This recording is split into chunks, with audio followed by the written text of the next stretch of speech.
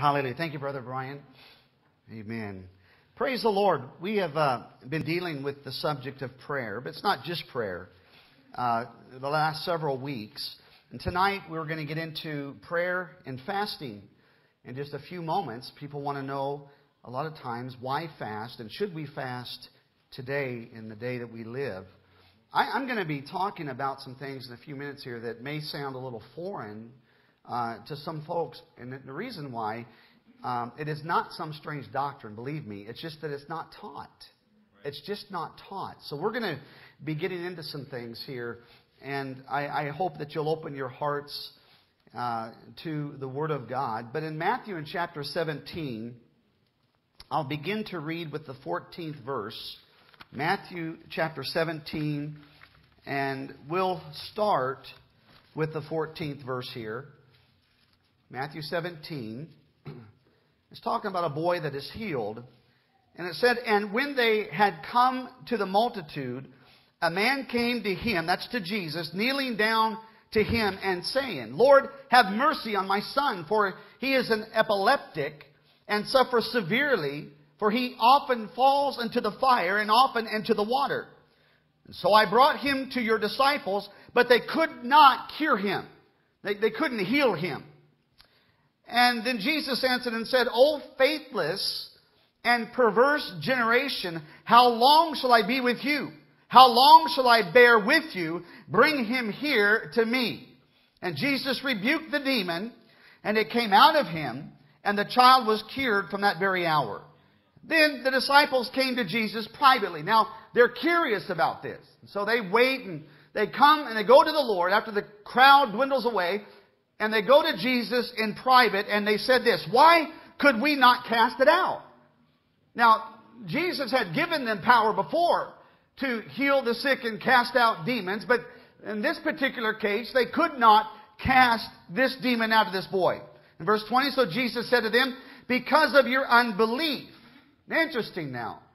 He would have offended 90% of the church today. When he said faithless and perverse generation. And now he says, "Because of your unbelief." Most of the deacon board would have split. Found another church. "For surely I say to you, if you have faith as a mustard seed." Anybody ever seen a mustard seed before? It is very, very small. A mustard seed is small. He said, if you have faith as a mustard seed, you will say to this mountain, "Move from here to there," and it will move, and nothing will be impossible for you. However, verse 21, "This kind does not go out except by prayer and fasting." It does not, he's talking about that demon-possessed boy. That demon would not leave that boy unless, in this case, except by prayer and fasting. Now, the question is, well, do some people, do they still have demon possession today? Yes, they do. Absolutely, they do. And I know we're somewhat protected here in America, but we're losing that protection slowly in America. But we've been in other countries, and you can sense the powers of darkness very, very strongly, very real. Not that you can't hear, you can. But there are powers of darkness and people that are demon-possessed. And the only cure is Jesus Christ. There's no prescription drug. There's nothing like that that'll deliver a person. Only the Lord Jesus Christ. Now, I will say this, is that I believe that in this day and age, the media age and the type of movies that Hollywood is putting out, don't get upset with me, but this Harry Potter thing and what is it? What's the other thing that this coming to Dracula or whatever, a vampire, this type of thing, and these blood things, games that glorify blood and murder. What happens is Satan is slowly getting into the hearts of the children. He's trying to destroy the simplicity of their hearts. And they open their heart to these things. They open their soul to these things. And there are great consequences that can take place because of that. Does that mean every person that that watches those as demon-possessed. No, I'm not saying that whatsoever. But I do believe that it is possible that Satan can enter in, that demonic spirits can influence. The Bible says that the whole world lies under the sway of the wicked one. The word sway means influence. The whole world lies under the influence of Satan. Now, not for us that are saved. We have been delivered. Satan doesn't have power over us.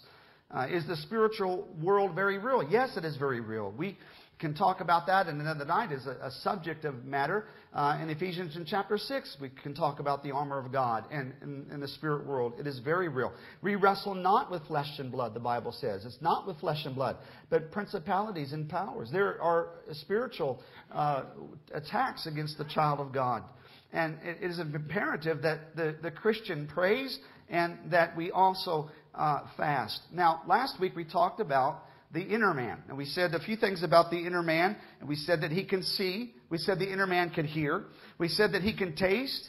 He can feel. And he must be exercised. He must be cleansed. And he also must be fed. And we talked about those. We took the whole night dealing with that. And if you'd like to get that CD, maybe you could see Brother John, and he can make one for you. But the outer man, we know this. The outer man is perishing. The outer man is what you know me by. You see my gray hair. You see my wrinkled skin. You see that I'm getting older. Can't quite do the things I used to do when I was younger.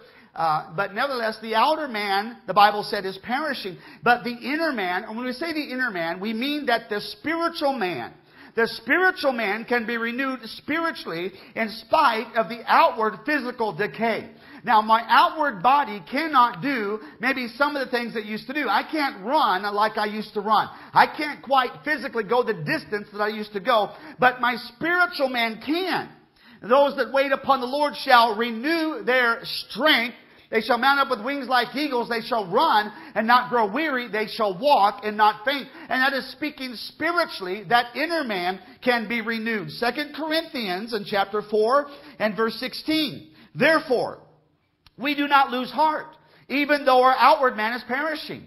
Have you ever lost a little bit of heart because your outward man is perishing?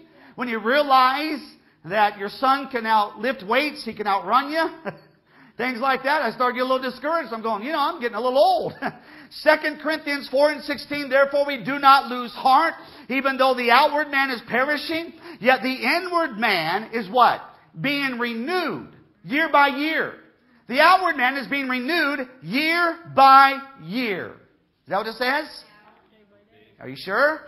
Day by day. The outward man, the inward man is being renewed day by day. That means that we can have a spiritual renewing or strengthening in that inner man. So I know this, that the inner man needs strengthening. The strengthening comes by what? Holy communion and prayer with your Heavenly Father through the Lord Jesus Christ. Paul knew that prayer made a difference. Now I know that my inner man needs strengthening. I know that. My outer man might be weak, but if my inner man is strengthened, I'm okay. If your inner man is strengthened, you won't bite the head off of somebody. You won't get quite so ouchy. Husbands and wives might not fight so much.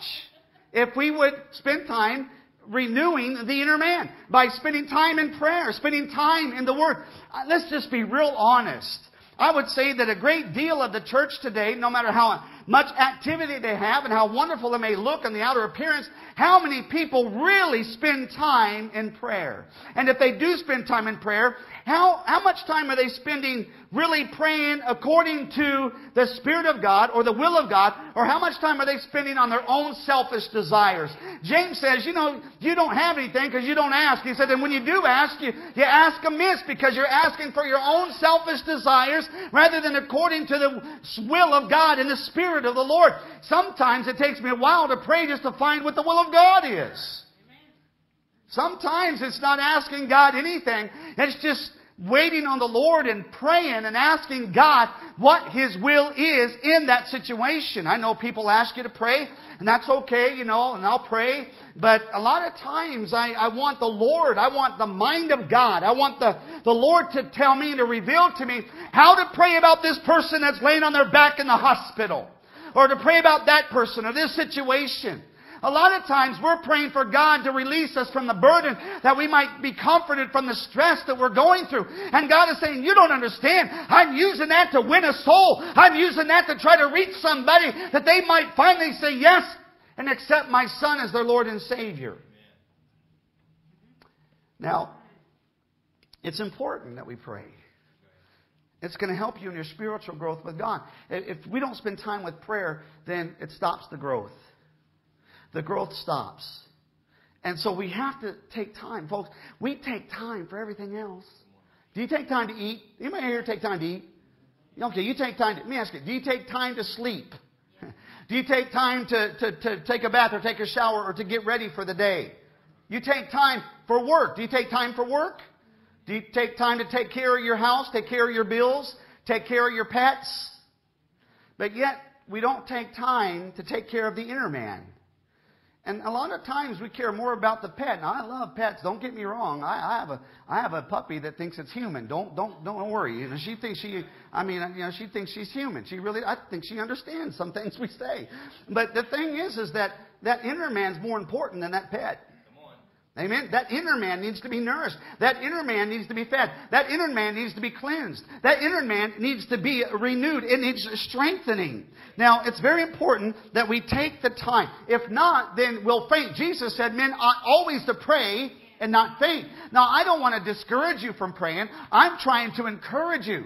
I'm trying to stimulate your prayer life. Amen. If you don't have a prayer life, then I pray that you'll have a prayer life as we go through these lessons and this teaching about prayer. It's important that we spend time. It would help us build our spiritual resistance up if we would pray. A lot of times we say, my resistance is low. And so what do? You start taking a multivitamin, you start taking vitamin C, you start, taking zinc, you start drinking orange juice, and you're trying to build up your physical resistance against some of these diseases and viruses so you don't get sick. Well, there is a spiritual resistance that we need to build up. The inner man needs to be strengthened. And so this is the best vitamin C and orange juice you're going to get right here, is the Word of God and spending time in Holy Communion with God. I see the importance of prayer just from Jesus' own words. Jesus was a man of prayer. Many times he'd go to a lonely place and pray. He would even separate himself from his own disciples, his 12 disciples. He would even separate himself from them and go find a lonely place to pray to the Father. Now, Jesus, you say, why did he have to pray? Because he is God. Well, yeah, he's God, but he's 100% man. He's 100% God. Jesus did not lay aside his deity. He was always God, but he did lay aside, in the sense of, how do I say this tonight? He laid aside, on earth he was like, he's 100% man, and he walked as man full of the Holy Spirit. He's always God. But on earth, he walked as a man full of the Holy Ghost, that he might lead us and he might guide us and show us by example of what it is to be a man or a woman of God. Now, many times he would go to a lonely place and pray. Sometimes you just got to pull away from it all. You got to get away from it all. And he laid aside the expression of his deity. That's the word I was trying to say. He never laid aside his deity, but he laid aside the expression of his deity. In other words, he did everything as a man full of the Holy Spirit, just like we can as the Church of the Living God. But we need to pull away from the hustle and bustle of life and spend time with the Lord in Holy Communion and in prayer. Now, listen, I'm not saved just by praying. I'm not saved just by going to church. I'm not saved by reciting prayers or creeds. I'm not saved just because I give in the offering. I'm saved because of the precious blood of Jesus. You see, it's the blood that makes atonement for the soul. I'm saved by the blood. Also, we are kept by the blood. It is by the blood that our prayers are not only possible, but also they are powerful. See, I think the reason a lot of times we don't pray or we don't spend that time in prayer is because we don't realize how powerful prayer is. Prayer is powerful. Why? Because of the shed blood of Jesus Christ. Now, the fire on the altar of incense. Now, I've told this to you before. In the Old Testament, you'd see the tabernacle. And in the tabernacle, you'd walk in, and on the right would be the table of showbread. The bread represents Jesus Christ. He said He is the bread of life. On the left would be the candlestick, which was made out of one solid piece of gold. And the stem would come up and would branch off, 3 branches on each side, one in the very middle, 7 candles, 7 bowls, had oil in it, and the light was lit. He is the light of the world. The gold stands for purity and also the fact that He is God Almighty. He is divine. The oil always represents the Holy Spirit. You had the candlestick on the left, and you walked in, and right there before the Holy of Holies, there was a curtain. And behind the Holy of Holies was another room. And in that room was the Ark of the Covenant. You had the seraphim over that and the mercy seat on top of the Ark, the wooden box. And there was the presence of God dwelt between the mercy seat and the cherubim, or the cherubim and the mercy seat. But on this side of the curtain, just before the Holy of Holies, that room, was an altar. And on that altar, the priest would come and he would burn incense. And that incense was a type of prayer. It was prayer being offered up before the Lord. The priest was to take the fire from the brazen altar. The brazen altar is a type of Christ. Jesus took our sin upon Himself, and that sin was judged. That brazen altar is a type of Christ. The priest always had to take the fire from the brazen altar, and he would have to light the incense when he'd offer up prayer before the Lord. The smoke would go up, the incense would go up to the top of the tabernacle, and then it would float back over the curtain that was there, which had the picture of seraphim over the curtain. It would go back into the Holy of Holies. Now, in the Old Testament, we see that Nadab and Abihu, they were stricken dead by the judgment of God because they lit the altar of incense with fire that was not from the brazen altar. They took fire from another place, and they tried to offer that incense before God. God would not accept it. The Bible said He did not recognize it, that it was profane fire. Now, understand what God is trying to show us. And God is saying this, that He will not recognize, amen, somebody trying to come to heaven any other way than through Jesus Christ. It has to be through His Son. It's not going to be this way or that way. The only way God will accept us, the only way God will hear us, will be through His Son, who gave His life, the perfect sacrifice for our sin. The fire on the altar of incense was lit from the fire that was on that brazen altar. Now I make the connection. If it were not for the cross, your prayers and my prayers wouldn't mean a thing. But because of the cross, they are effective. It's because of the blood that I'm able to come into that throne room of grace. Now, let's turn to the book of Hebrews tonight. Hebrews, toward the back of your Bible, in chapter 10. If you want to understand a little bit about the history of the Old Testament, you'll want to read the book of Hebrews. Very powerful. Hebrews in chapter 10. And let's look at verse 19. And it says, "Therefore, brethren, having boldness to enter the holiest by the blood of Jesus Christ." We can go before the throne of God right now. You and I can, not because of us, but because of Him. Because of the blood of Jesus Christ. He said, well, I really don't feel like praying. It doesn't matter what you feel like. But we come to God by faith through the Lord Jesus Christ and what He did for us. Verse 20, "By a new and living way, which He consecrated for us through the veil," that is His flesh. Now, understand that when Jesus was crucified on the cross, the veil was torn in half from top to bottom. Amen?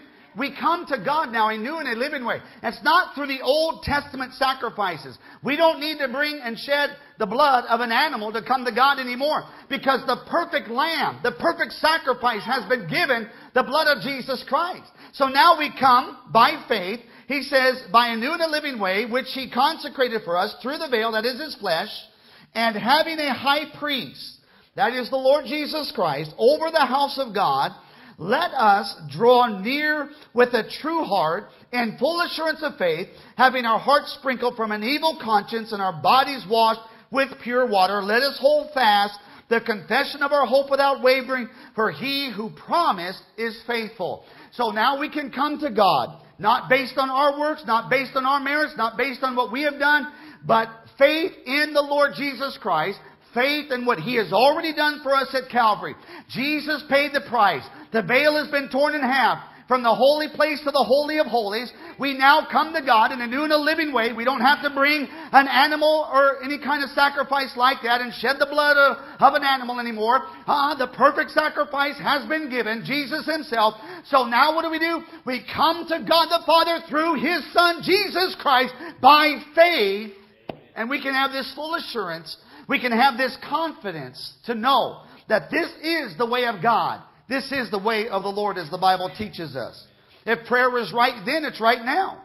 If prayer was seen by Jesus to be indispensable back then it's indispensable right now. If it was effectual then, it's effectual now. So, in other words, I want you to be encouraged that we can pray. We can seek the face of God. Start now. Start today. It doesn't matter about the eloquence of your words. It's your honesty with the Father. He hears. He answers. And what else does He do? But yet He strengthens. And so if you find yourself being a little weak or a little discouraged, then we can go to the Lord and we can pray and we can seek the face of God. Amen. Prayer is a good thing.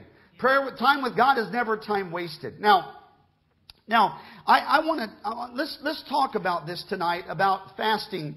I know we must be a people of prayer, and if we don't have a constant prayer life, then how can we be a spiritual people? I'm going to throw some questions out to you, and I'm going to cause you to think a little bit tonight. But how can we be a spiritual people if we don't spend time in communion with God? How can we have the mind of Christ? How can we have the mind of the Lord or the mind of the Spirit? How can we be filled with the Spirit of God if we don't spend time in communion with God, in prayer with the Lord? Now, not only does God want us to have a prayer life, but God wants us to be consistent in our praying. Not just praying maybe on Sunday, okay? Well, it's good to pray on Sunday, but there's also Monday, Tuesday, Wednesday, Thursday, Friday, Saturday. And there's other days you can pray. You can talk to the Lord. Driving down the street in your car, in your kitchen, cleaning your house, at work, wherever you are. We can meditate, ponder, think about the Lord. We can talk to the Lord. And those are good times and good places to talk to the Lord. But also there is that prayer closet that we can get away from everything, pull away from the disciples, so to speak, and spend time with the Lord. How can we be spiritual if we don't spend time in prayer? Prayer helps us do a few things. It helps us to line our will up with His will. A lot of times we think we know what's best until we go to the Lord in prayer and only find out that we don't know what's best. So it helps us to line our will up with His. Prayer helps us to be in tune with God. I want to be in tune with God. And sometimes we're more in tune with God than at other times. And I remember the younger kids, Antonia, you won't remember. The old dial radios. Do you remember dial radio? No, this is terrible. Okay. Now it's push button, goes right to a channel, right? You can push seek and go right to a channel, right? The clearest channel or the strongest channel that you could get. When I was growing up, they had records. Do you remember the records? The 45s, the 72s, the 33s, or you remember those records? Do you remember the 4-track tapes? Does anybody remember the 4-track tapes? 8-track. You remember 8-track? Reel to reel. Anybody remember reel to reel? Try and tell your age. Well, I remember having a car and I had the dial. And, you can hear the station, but it was a little fuzzy. You couldn't quite hear it. And so you turn the dial just to kind of hone in on that station so that you can get a clear signal and you can hear the music. And a lot of times, we think we might be hearing God, but we're not quite sure. It's a little staticky. It's a little fuzzy. It's just not quite as clear as it could be. And we kind of have to hone in, turn the dial a little bit, and hone in on that channel that we might get a clear signal that we might hear from God. I'm telling you, folks, God's on one channel, the church is on the other. Don't get upset with me. I'm telling you, God's going that way. The church is going that way. And it says, oh, isn't this wonderful? We have the Lord. And God says, hey, over here. But it can't hear the Lord because it's listening to another channel. Ask me later how I really feel about it. I'm telling you, it's walking to a different beat, a different step. It's on a different station, a different channel, and yet it thinks it's hearing God. Well, listen, my beloved, there are a lot of voices these days. We better make sure that we hear the voice of the Lord, but understand that His voice will always line up with this book. And I know it's a major controversy of this day, and the direction I believe I see. That's why this church is not real big. That is why this church, if I were to compromise and give into the flesh and give into what everybody wanted to do, we'd have a fun time. Well, we'd have a circus, but you wouldn't have any substance from the Word of God. There'd be no spiritual growth, and you'd be biting one another's heads off. You'd be operating and thinking out of the flesh. Yeah, I hate to say it, but you have churches today, they're full of sin. I mean, this person leaves that person, goes after that person goes after this person. And you have all this kind of thing. And usually it starts from the pulpit. Usually it's the pastor. It's the pastor cheating and the pastor not being faithful. And so why? Because they operate out of the flesh. Now, there is spiritual war, and I understand all of this. But listen, we can't say, you can't blame it on the devil. Well, the devil made me do it. Well, the devil didn't make you. He tempted you, but he didn't force you. Unless you're demon-possessed. Are you saying you're demon-possessed? No, I'm not demon-possessed. Well, then the devil didn't make you do it. You did it. You gave in to it. No, he tempted you. Yes. Let me ask you this. Has anybody in this place ever been tempted by the devil? Be honest. Have you ever been tempted by the devil? Of course we have. But it's still ultimately up to your choice whether you give in to that temptation or not, right? Thank you. I'm starting to feel bad there for a moment. Okay, so prayer helps us line our will up with Him, to be in tune with God. And it helps us to keep us on the same frequency. And prayer shows our dependency on God. It says we can't do it by ourselves. Prayer is an act of humility. Remember we said in 2 Chronicles 7:14, if my people who are called by my name will humble themselves, and then what? And go shopping? No. And pray. So it's an act of humility because you have to humble yourself before the Lord. It's communication with God. It gives the Lord opportunity to speak to our hearts. It shows less reliance on ourselves and more upon Him. John the Baptist said, He must increase and I must decrease. That means that self has to get out of here. Self has to get out of the way. And He must increase in my life. And that's what I pray, that God would increase in me and I would decrease. Mark Malden would get out of the picture. Amen. You would see the Lord Jesus Christ. I don't want people to say, and the temptation is there. Oh, isn't He a wonderful preacher? Oh, he can just, he's wonderful. But the problem is when you hear the name of the preacher more than you hear the name of Jesus. That's a problem. And that's a temptation that preachers have to be aware of. It doesn't matter whether you can preach or not. Does it really matter? What matters is God glorified? Are people hearing the Word? Are they responding? Are they being convicted by the power of the Holy Spirit? Are they being drawn to the Lord, or are they being drawn to a man? See, if they're being drawn to a man, it won't work. They have to be drawn to Christ. They have to be drawn to the Lord. I would hope that if for some reason I wasn't here anymore in this church, that this church would continue. I would hope that it would. I'm not going anywhere. Don't worry.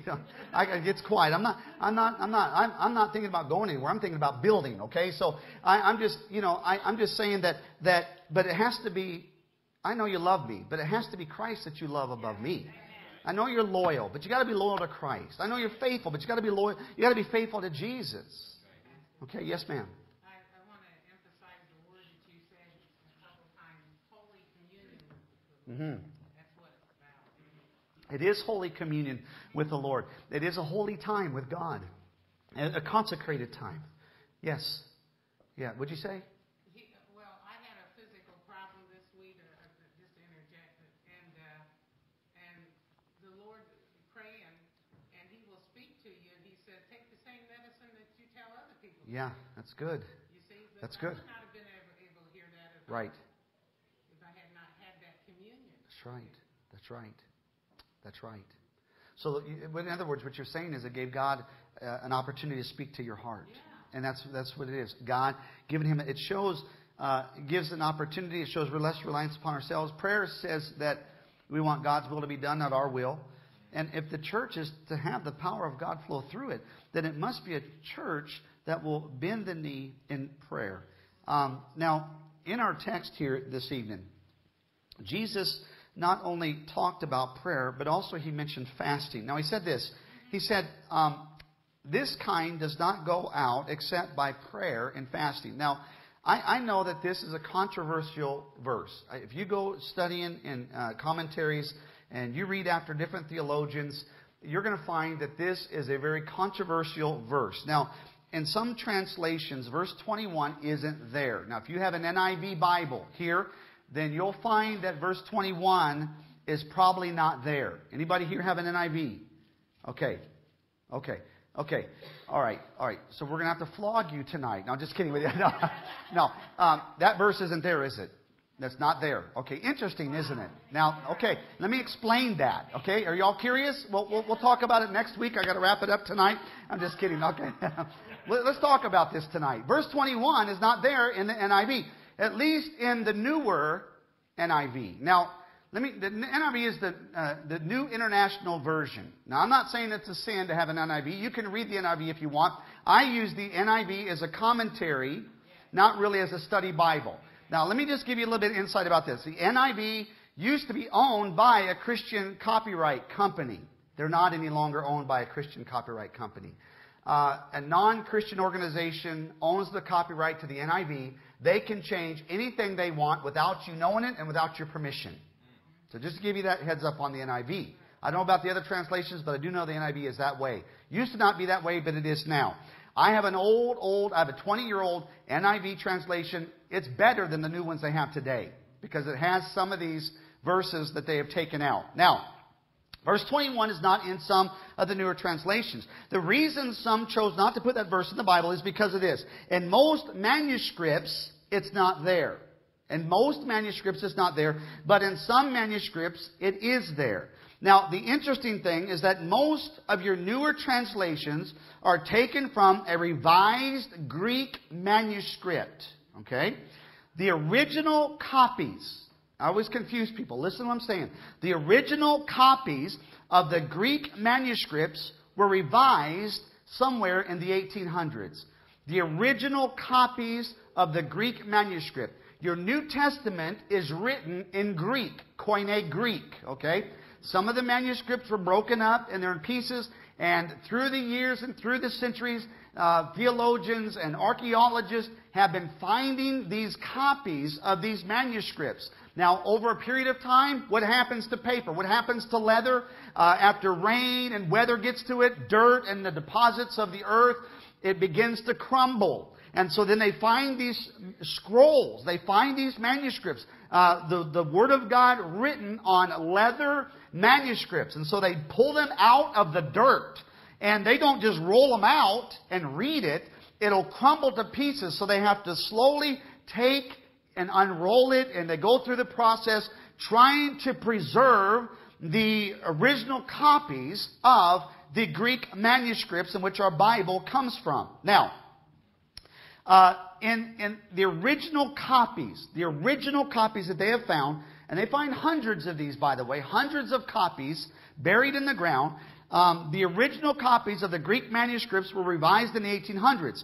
Several thousands of words were taken out.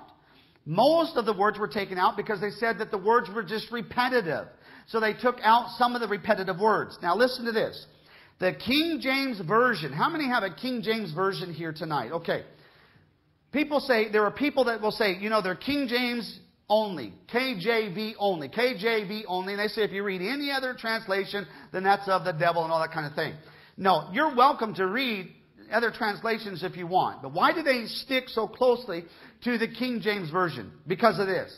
The King James Version was taken from the original copies of the Greek manuscript before the 1800s when those copies were edited. So you're going to have things in the King James Version that are going to be taken out in the NIV, the NASB, the New American Standard Bible, the ESV, English Standard Version, and things like this. The New King James, and that's what I read from you tonight, the New King James tries to preserve the King James by changing some of the these and thous and things like that, some of the Old English into our contemporary English, but there are some things I wish they'd have just left alone and not touched with. But to have a copyright, you have to change 30% of the text. And so now what happens? Well, it's not so much about the preserving the true Word of God or the authenticity of God's Word, but it's about changing 30% or at least 30% of the Word so that you can make a new copyright so that you can make money when you sell it. Now, I hate to tell you all that tonight, but that's where it is. So every time they come out with a new translation, they have to change at least 30% of that copy to make a new copyright. You change 30%, you change 30%, you change 30%, you change 30%. The next thing you know, you've got nothing but water. They've watered it down so much. And so it's about money. I hate to say that to you. It's about marketing. Not everybody that says they're Christian are Christian. Not everybody says that they're saved are saved. There are people that are in this just for money, just for marketing, just to make a living. Okay. Now, the King James Version was taken from the original Greek manuscripts, the ones that were untouched. And it wasn't taken from the Revised Version of the 1800s. The King James Version is probably your most accurate translation as far as the manuscripts are concerned. Regardless if Jesus said it or regardless if Jesus said it or not, we do have scriptural evidence that fasting is biblical. Now, if you want to argue about verse 21, then let's take the entirety of the Word of God. Let's not base a doctrine just on one verse. And there are denominations and there are organizations that get themselves in trouble because they try to base a doctrine on one verse. You never base a doctrine on just one verse. Understand that Scripture backs up Scripture. Scripture interprets Scripture. So let's not just take one verse. Let's go and look at the totality of the Word of God tonight. Is that okay? I got a few minutes tonight. You got a few minutes? Okay, first of all, let's look at this. Look at Judges, and you can write it down if you want. You can go to it if you want to. Judges 20 and 26. That's way back in the Old Testament. You got Genesis, Exodus, Leviticus, Numbers, Deuteronomy, Joshua, Judges, the 7th book of the Bible. The first 5 books of the Bible are called the Pentateuch. 5 is Penta. Okay?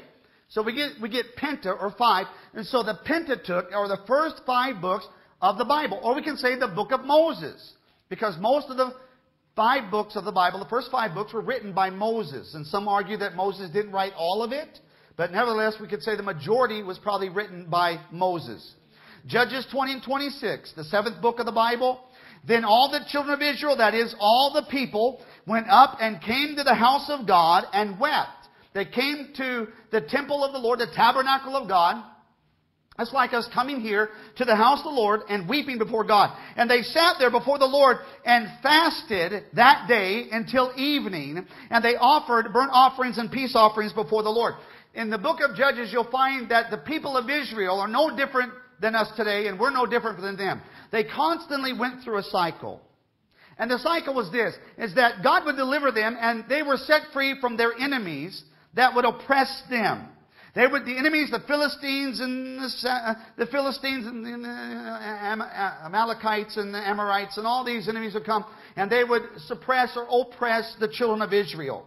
And they would be in somewhat bondage. And they would get sick and tired of being in bondage. And they would cry out to the Lord. And they would repent of their sins. And then God would raise up a judge. Or God would raise up a deliverer like Gideon, like Samson, like Deborah. God would raise them up. And they would deliver the people of Israel from their oppressors, from their enemy. They would be delivered for the next 20 or 40 years. They would be set free. And they would serve the Lord. And after a little while, after time passed by, they would slowly compromise. And they would go back into sin.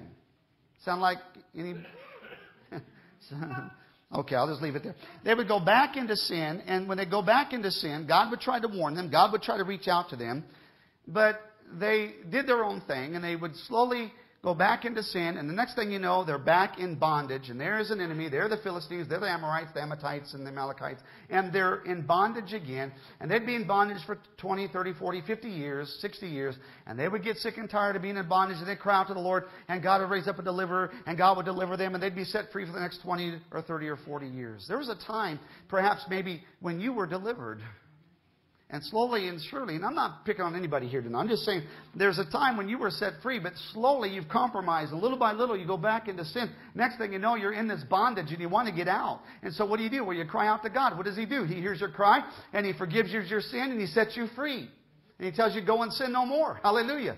Don't go back into this. I delivered you. You don't need to go back into this. You don't go back to Egypt. I delivered you out of Egypt. Why are you trying to go back there? There's nothing there. The children of Israel said, we want to go back there. It'd be better off if we were there. At least we'd have our bellies full. What are you talking about? You were in bondage back there. Don't you remember the hard days and the hard times you had? You couldn't be delivered. You couldn't get set free. It had a grip of you. That sin had a vice on you. Don't you remember that? I delivered you and set you free. You crossed that Red Sea. I parted that Red Sea. I'm the one that destroyed the powers of darkness, the Egyptian soldiers that tried to destroy you, your home, your children. Oh yeah, I forgot about that. We find here that they cried out to the Lord. They sat before the Lord and fasted that day until evening, and they offered burnt offerings. That means they're repenting. To offer burnt offerings, they're repenting of their sins, and peace offerings before the Lord. Now, this is what we would call a one-day fast. This was a one-day fast. If you're interested about this, in verse 26, that's a one-day fast. 1 Samuel chapter 7 and verse 6, Israel had returned to the Lord. Now, they had put away their false gods. And here they had false gods. They were worshiping false gods. You find that Israel was delivered out of Egypt. But then, when Moses is up too long and receiving the 10 Commandments from the Lord, 40 days and 40 nights, they built a golden calf. And, Aaron, Moses' brother, is the one that made the thing. And, Moses comes down and he says, what in the world, brother, are you doing? He said, I don't know. I just threw all the gold in the fire and boom, came out this calf. It was unbelievable. Yeah, He didn't want to take responsibility. It shows a lack of leadership. He gave in. He caved into the people. They worshiped actual physical golden idols. They would put them in their pocket. They'd put them in their home. They'd put them in their front yard as a shrine. They'd actually worship a physical, tangible idol. I don't need to get into that tonight, do I? We don't worship a golden idol, but we do worship a golden idol. Now, I like a good football game or basketball game, baseball, but I tell you, this country worships sports over God.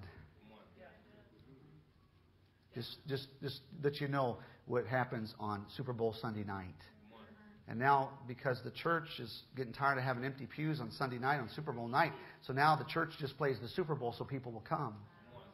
So we give in to that. So what we're saying is, listen, you don't have to stay home and watch your golden idol. You can have your golden idol here.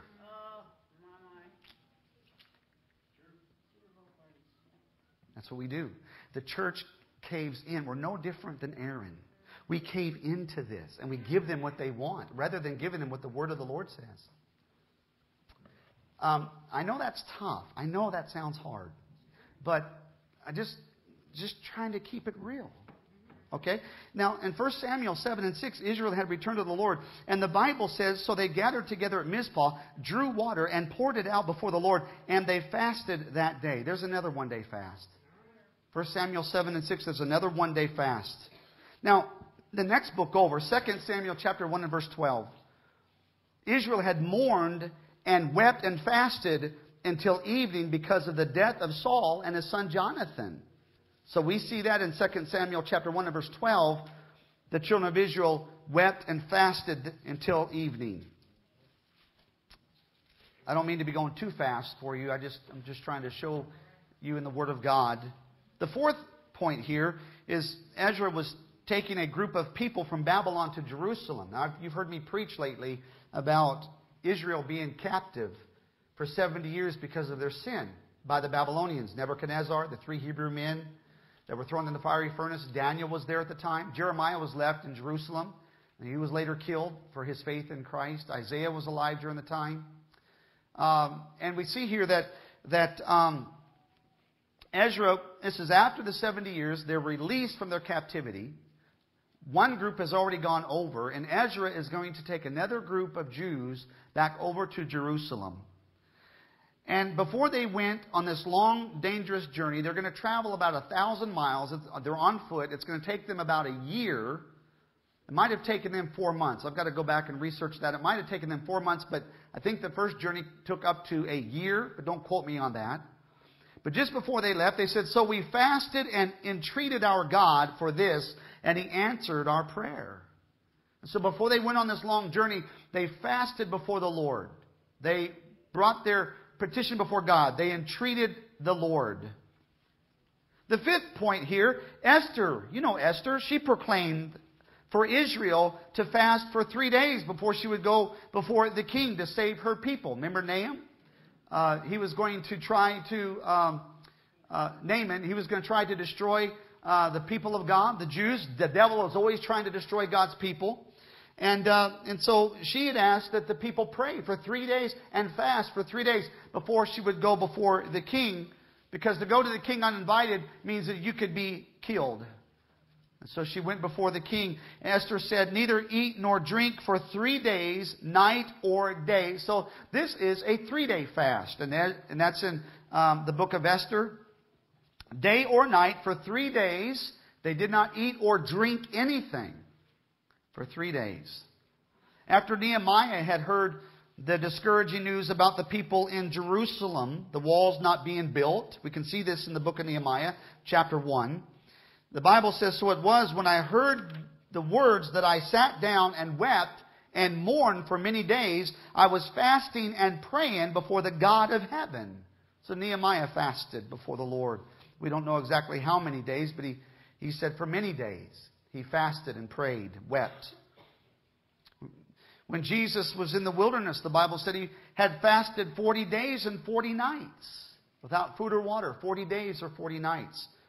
Now, I've known a few people that have done that. 40 days and 40 nights. Brother Clendenin was one of them. He was one of them. He's gone on to be with the Lord. But incredible, don't you think? Acts chapter 13, we see that the early church had fasted and prayed, and in that God called Paul and Barnabas on a missionary trip, a missionary journey. In Acts chapter 10, Cornelius, a Gentile, had been fasting for 4 days when he received a vision from the Lord. Acts 14 and 23.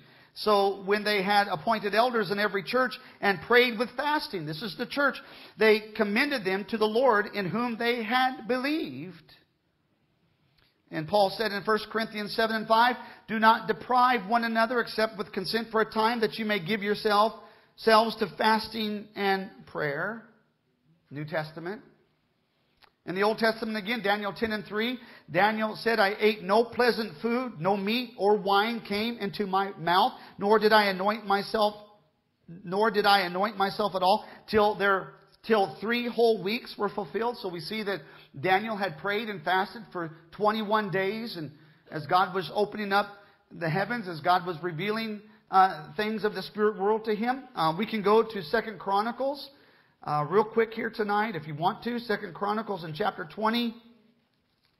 Let's look at verse 1. We see that Jehoshaphat was in trouble. He was the king of Judea, the king of Jerusalem. He was in trouble because the enemies had gathered together and they're going to fight against him. It said in verse 1, chapter 20, 2 Chronicles, "It happened after this that the people of Moab with the people of Ammon and others with them, besides the Ammonites, came to battle against Jehoshaphat." So this is a physical battle, but also this is a spiritual battle. A spiritual warfare, if you will, that comes against the child of God. "Then some came and told Jehoshaphat, saying, 'A great multitude is coming against you from beyond the sea, from Syria, and they are in Hazazon Tamar,'" which is in Gedi. That's about Kenton, where Kenton is. When he got news that the enemy was coming, they were in Kenton and he was in Marion. That's how close they were. In verse 3 it says, "And Jehoshaphat feared." Jehoshaphat was the king. "And he feared and set himself to seek the Lord and proclaimed a fast throughout all Judah. So Judah gathered together to ask help from the Lord, and from all the cities of Judah they came to seek the Lord." And so we find here that the people gathered together and they fasted. It was a church-wide fast, if you will. We've had those times, haven't we? We've had times when I've asked the church, when I felt the Lord impress it upon my heart that we need to fast and we need to pray about a certain situation or somebody that was sick or someone something that was going on. And so we would pray and we would seek the Lord. So there's no doubt that fasting is biblical and practiced throughout the Old Testament as well as the New Testament. Now, so the question is this: why fast? And what does it do? And what's the purpose of fasting? Well, first of all, and I've got to find a place to stop here. But first of all, why fast? What is the purpose of it? Let me whet your appetite just a little bit tonight. First of all, fasting is this: it is doing without food or doing without liquid. Now, personally, when I fast, it's just doing without food. I don't do without the liquid. You might just drink water or something like that. But it's separating ourselves from food. It's taking that time that you would normally spend eating your breakfast, lunch, or dinner and spending that time with God. But listen to me tonight. If you fast 10 days, it doesn't mean that God owes you anything. Amen. You see, fasting is not manipulation. Fasting is not bargaining time with God. Fasting doesn't change God. What does fasting do? It changes me. It changes us. It doesn't change God, but it changes me. Fasting is strictly for the purpose of this, of crucifying the old nature. Now, when I speak of the old nature, I'm talking about the fallen nature, the sinful nature, the Adamic nature, okay? When we begin to deny food to the old nature, then something happens pretty quickly. This is what happens to your old nature. It begins to weaken, okay? And the old nature, the flesh is a food addict, if you will. It just wants to consume. It's a consumer. The flesh is a consumer. We want to consume entertainment. We want to consume everything this world has to offer tangibly. We love to consume. We like the new. We eat according not to what's good for us a lot of times, but according to the taste buds. I'm guilty. Give me a Krispy Kreme donut. I like them. I mean, I tell you, they're just good. Aren't they good? I mean, I know they're not good for you, but boy, they sure are good. See, we are desire driven. We cater to the flesh. We cater to the taste buds. We cater to what we want, what we feel, what makes us feel good, what makes us feel comfortable, what entertains us. And Hollywood is always trying to produce something bigger and better than what they had before, because it's got to keep you occupied. It's got to keep you entertained. And so they're always trying to come up with something to satisfy your taste buds. You see, the old nature is a food addict. And when the old nature weakens, the lust and desires begin to die out. The new creature gains the ascendancy over the old nature. Now, we are made in the image of God. It doesn't mean that we look like God. Physically featured, we don't look like God. God is spirit. What does God look like? I don't know. I know we have pictures of what we think Jesus looks like. That was the body. That was the physical form of Jesus. And we really don't know exactly what He looks like because it changes all the time. But God is spirit and He must be worshipped in spirit and truth. So what does God look like? And the Bible gives us some description. His hair is white as wool. His eyes are a flame of fire. His feet are like bronze. It talks about somewhat of His strength, of His power. What does God look like? It says that we're made in the image of God. I believe in the triune Godhead. God the Father, God the Son, God the Holy Spirit. And I believe that we are made in the image of God in the sense that we are what is called a trichotomy. What I mean by that is, first of all, we have three parts that make up the whole. Number one, we have the body. We have the flesh. That's pretty easy to figure out because you can see me and I can see you. So we have the tangible part. We have the flesh. Secondly, we have the soul. The soulless part of us is what I believe is the old nature. It's the sinful man. The soulless part of us that we still have, by the way, even though we're born again. And then what we have, the third part, is the spirit, which is the new nature in Christ Jesus. And the three make up the whole. which is what we would call a trichotomy. Now, some people believe in what's called a dichotomy, which is only two parts, where the soul and spirit are one, and then you have the flesh. So they believe that you have the flesh, and then you have the soul and spirit, and they're the same, or as one, and that would be a dichotomy. And you can argue until Jesus comes. It doesn't. Don't get in a big debate with somebody about that. It doesn't. We don't need to get into that. These are just thoughts. But personally, I believe in what they call a trichotomy. I believe that even though we're born again, and we have a new creature, we have a new nature, we've been reborn of the Spirit that communicates to God. That is what's going to go to heaven. Amen. That we still have the old nature. We still have the soulless, S-O-U-L-I-S-H, the soulless part of us that is bent toward sin. That is bent toward doing things that are contrary to God's will in your life. Now, even though we're Christians, even though we're born again, there is that part of us that is bent toward that sin and given into sin and given into those things that do not benefit the spiritual man. Would you say amen to that? Amen. That is true. What happens when the spiritual man gets weakened? We are bent toward giving into sin, aren't we? Jesus said, and we just went through several weeks of this, Luke 18:1, men ought always to pray and not faint. What happens when we don't pray? We get weak. We get faint. And we have a tendency to give in to the old nature. Now, once we are saved, what happens? God begins to work in you to conform us to the image of His Son. God wants to work in us that we become more Christ-like. Now, what is this called? But progressive sanctification. When we are saved, we are set apart for the service of God. That is called, we are sanctified. We are justified by faith. We are sanctified, meaning that we are separated now from the world. We are separated from sin. We're separated from Satan, and we're given unto God. We belong to the Lord. We're God's property. And for the service of the Lord, we are sanctified. That is an immediate action. But then also there is called progressive sanctification, which means that God begins to do an immediate work within us, inside, in our inner man, spirit man. He begins to do a work in us to conform us into the image of His Son. Not that we become God, not that we become Jesus, but that we become Christ-like. Let me take you to the book of Romans in chapter 8. And I've got to find a place to stop, so we've got to pick this up next week, Lord willing. Chapter 8 of Romans, and let's look at verse 28.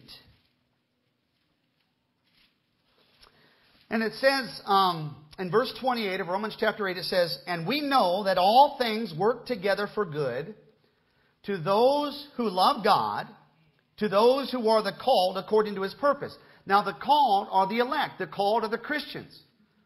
Many are called, few are chosen. God called out to us, and we responded in the affirmative. Not everybody will say yes to the Lord, but we said yes to the Lord, so now we are born again. Amen.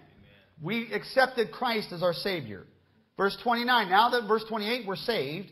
Verse 29 says, "For whom He foreknew," that means that God knew you, and He knew the choice you would make way before the foundations of the world were ever created, because God is not limited by time like we are. He made time. He created time. He's above and beyond time.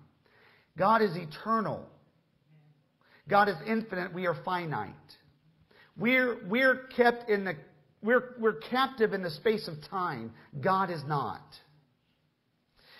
"For whom He foreknew, He also predestined to be conformed," which means it is the will of God for those that said yes to Him, to be conformed, shaped, molded, fashioned to the image of His Son, that He might be the firstborn among many brethren. What is the purpose of God? The purpose of God is that we be conformed into the image of His Son, Jesus Christ, that when people see us, they really don't see us, they see Christ.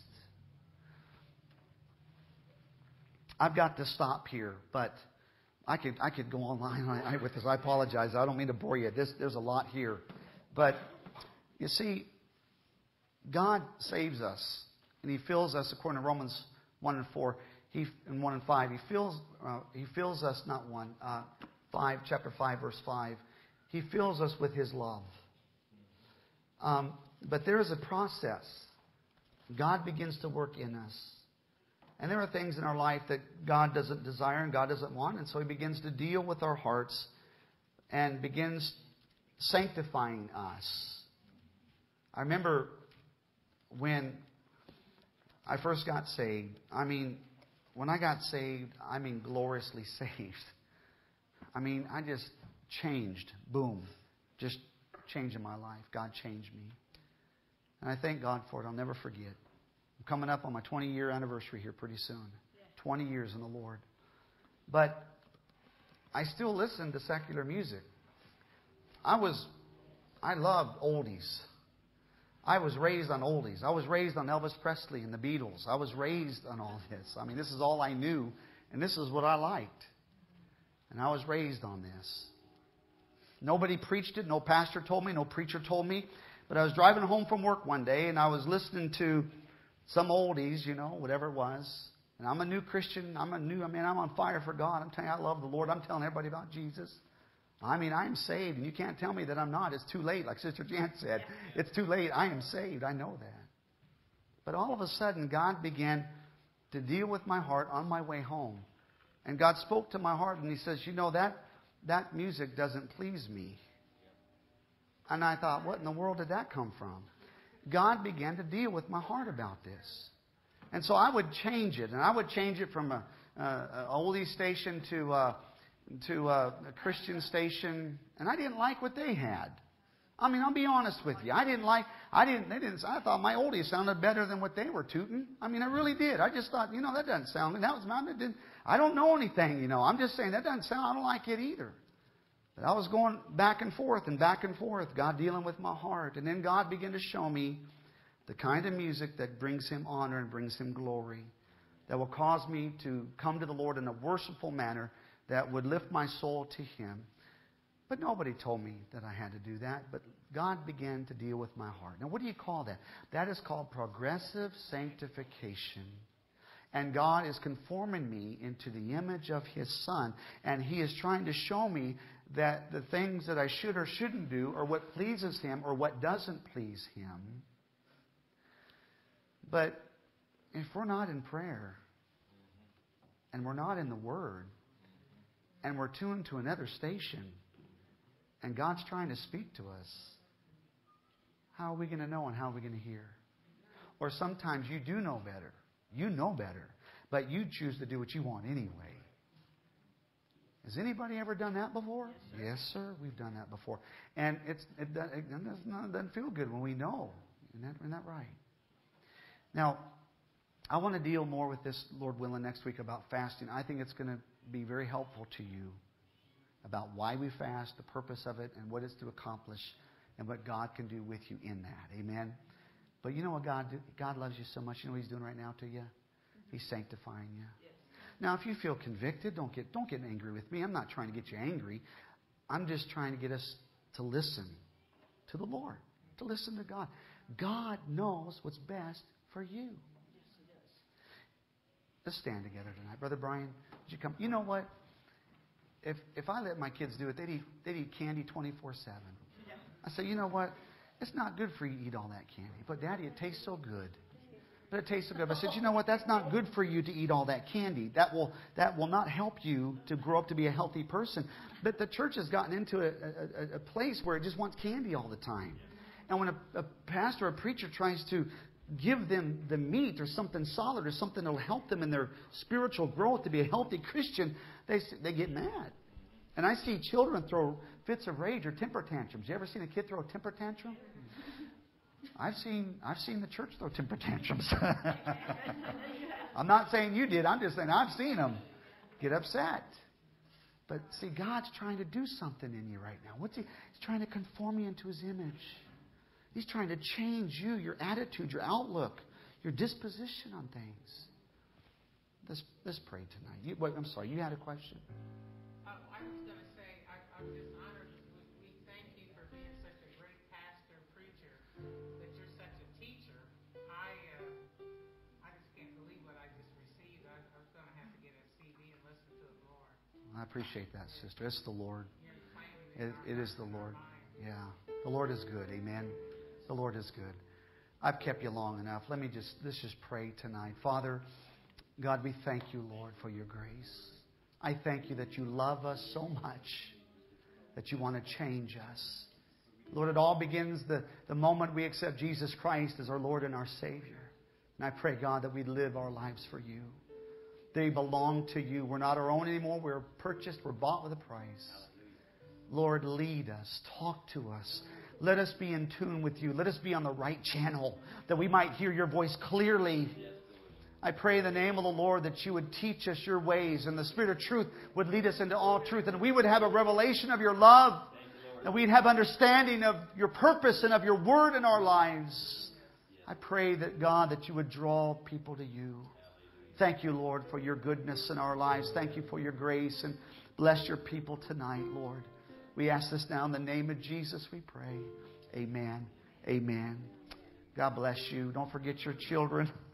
If you have questions, I'll be glad to answer, if I can, any questions you might have. Amen. God bless you. Amen. I didn't mean to go so long, but amen. God bless you.